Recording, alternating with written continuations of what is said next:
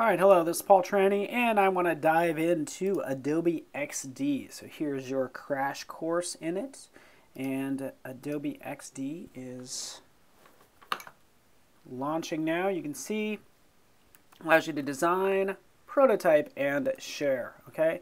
So really you can make any project that you want, and for even the Creative Jam, really think of anything that you want to make. We will get a lot of like iPhone or sort of mobile apps, but you can make sort of a watch size. These are just, you're just picking the artboards, but be creative with what you want to make, all right? I'm just gonna launch into this iPhone size, so feel free to dive into that. You can see it right here. Make it maybe a touch larger, something like that. And from here, I can dive into this. And typically what I'll do is I'll do something like team name 1. So that'll just be my artboard. But whatever you have selected, you can change the color of it. In fact, not only changing the color, changing it from solid color to a linear gradient like I'm doing now.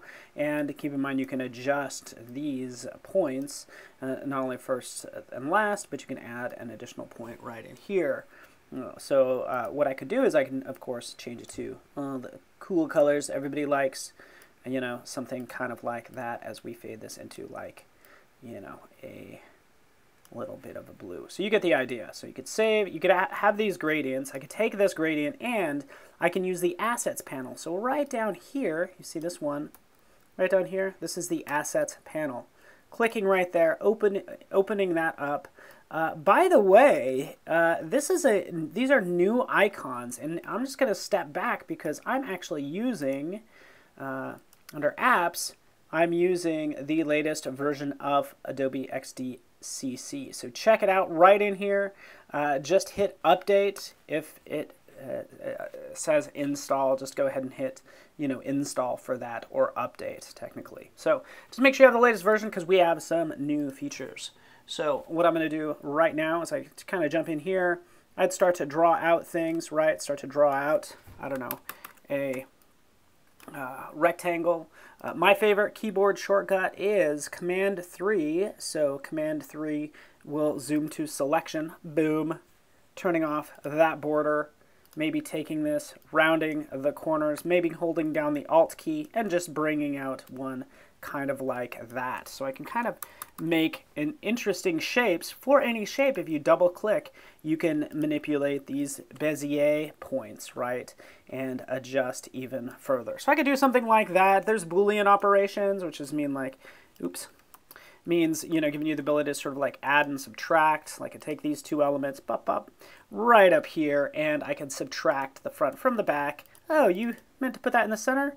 Not a problem. If I just double click, I can access that little point, bring it right to the center, and then holding down some shortcut keys, I can do something kind of like that, okay?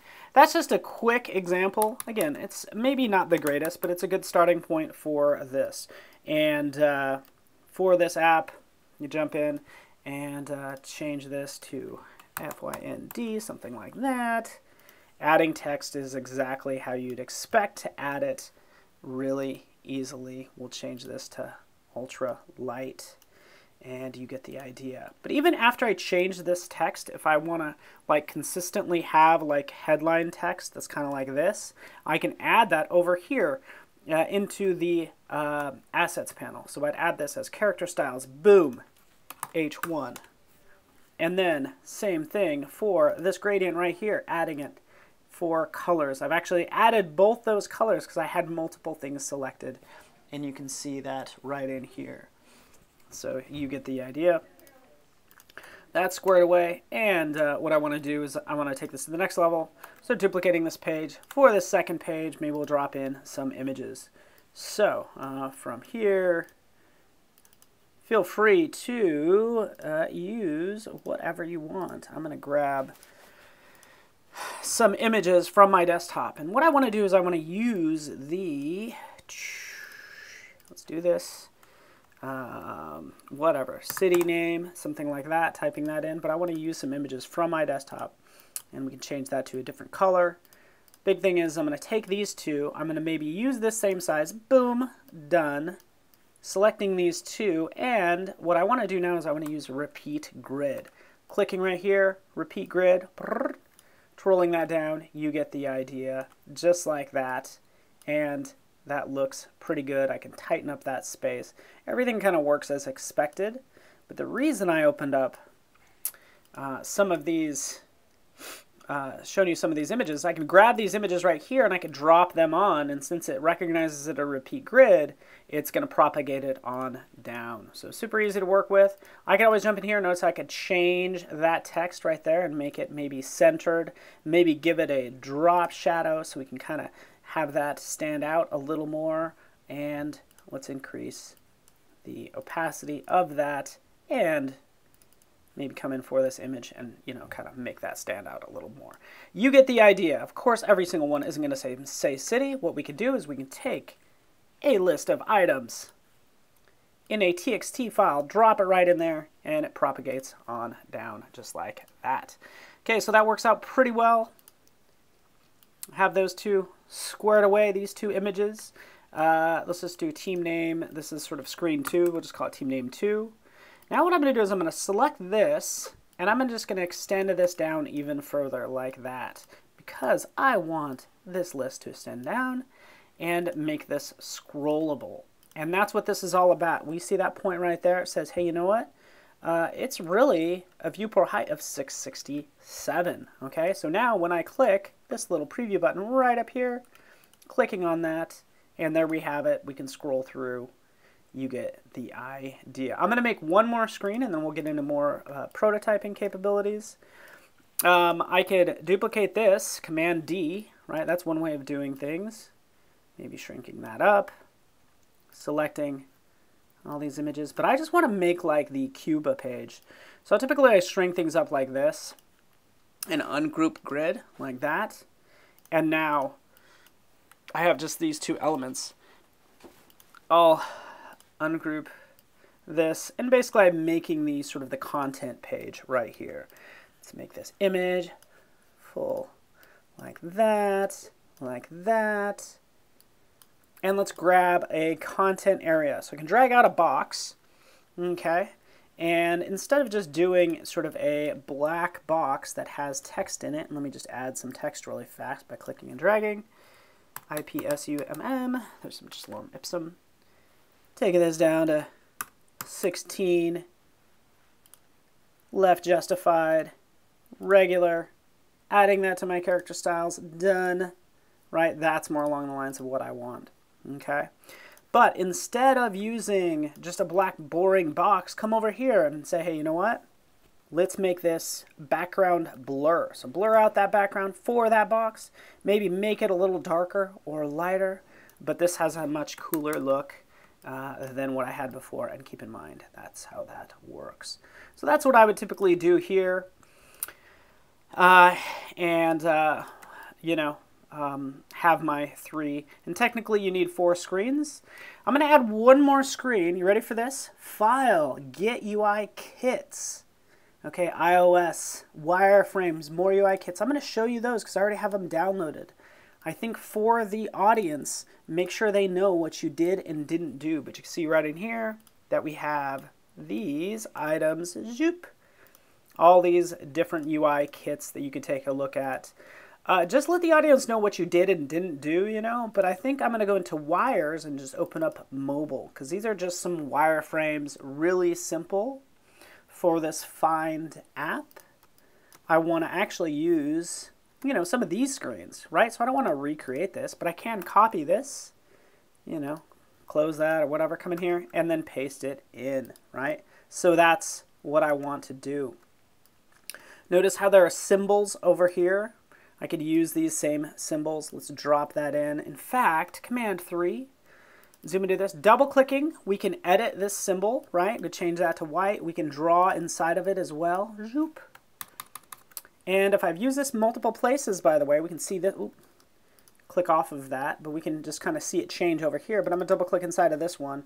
But basically I want to make this box bigger. You get the idea. We can send that to the back. We can, you know, do something like that. Okay, so this is going to be easier to click on. And these are my 2 instances of it. So that's all I'm doing, something like that. And let's put this in a couple more places, copying it, going to this page, pasting it, and then it looks like it's already here, but we will paste it again. All right, a couple more things. You ready for this? I love this. Dropping this in like that. Dropping in like this icon. And this is just as an example. Okay, for example, I want to show you this. This is a brand new feature. Okay, so what I'm going to show you is, you know, these icons. And what I want to do here for these elements is I want to take these 3 elements, and let's say, for instance, I have a different screen size. So I'm going to come over here and just like make a different screen size right over here. Taking these 3 elements, this is brand new, that's why I want to show this to you. Copying this, pasting this over, right, for these 3 shapes. What happens if I try to resize them, right? It's going to stretch them out.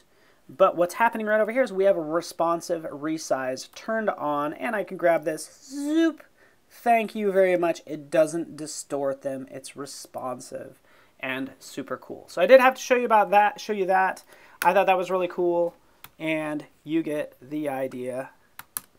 And I can continue to work on this. A couple more things I'm going to do that I will wrap this up.